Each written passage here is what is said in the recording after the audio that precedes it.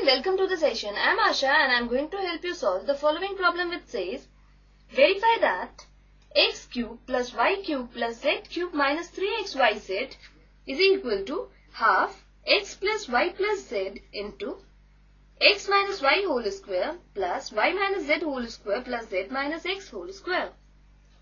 So to verify this problem, we will show that the left hand side is equal to the right hand side. But before that, let us first learn the simple identity which says that x cube plus y cube plus z cube minus 3 into x into y into z is equal to x plus y plus z into x square plus y square plus z square minus xy minus yz minus zx. So, this identity is a key idea with the help of which we will show that the left hand side is equal to the right hand side. So, let us now start with the solution, and first we will solve the right hand side, which is half into x plus y plus z.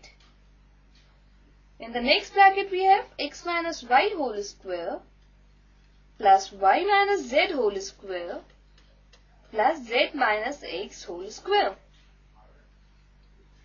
Now since we know that a minus b whole square is equal to a square minus 2ab plus b square, therefore it can further be written as half into x plus y plus z,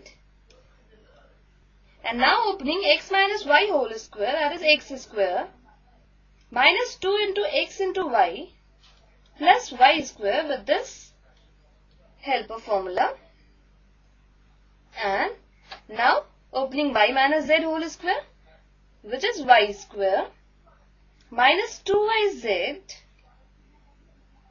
plus z square. And lastly on opening z minus x square, this is z square minus 2zx plus x square,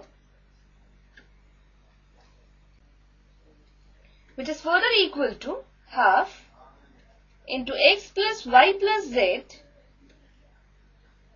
and in the next bracket x square is 2 times, so we have 2x square. Y square is also 2 times, so we have 2y square.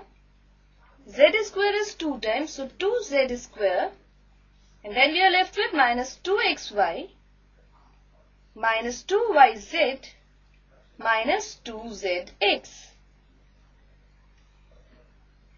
Now taking 2 common from the second bracket, we have half into x plus y plus z into 2. And what are we left with in the bracket? Yes, x square plus y square plus z square minus xy minus yz minus zx. Now this 2 cancels out with 2 and we are left with x plus y plus z into x square plus y square plus z square minus xy minus yz minus zx, which is nothing but x cube plus y cube plus z cube minus 3xyz, and this is by a key idea, and which is nothing but the left hand side.